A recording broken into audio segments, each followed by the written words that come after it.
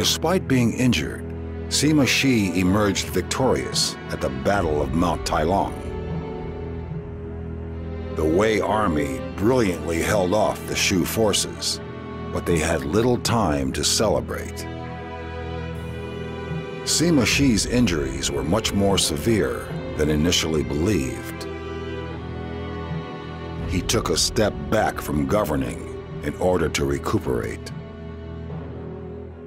During that time, Sima Zhao and Sima Shi's retainers desperately looked to govern the country.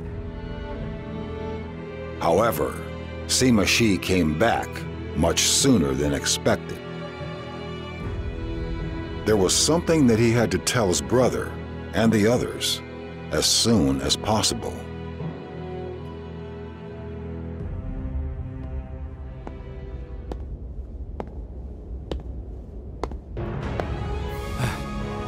Brother, are you sure you're okay to be up?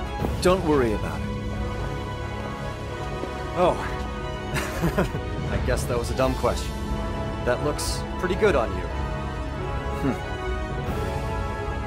Zhao, listen. From here on, there is no going back.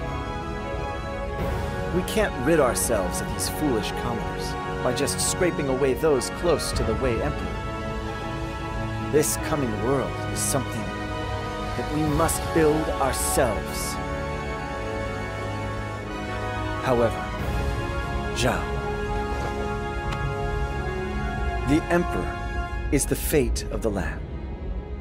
No matter how our heart breaks, no matter how many lives we forsake, sometimes things just won't go our way.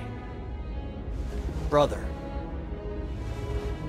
Zhao, I need everything you have to give.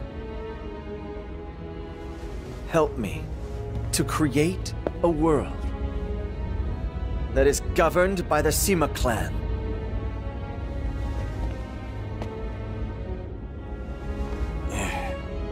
For that, brother, we will gladly aid you.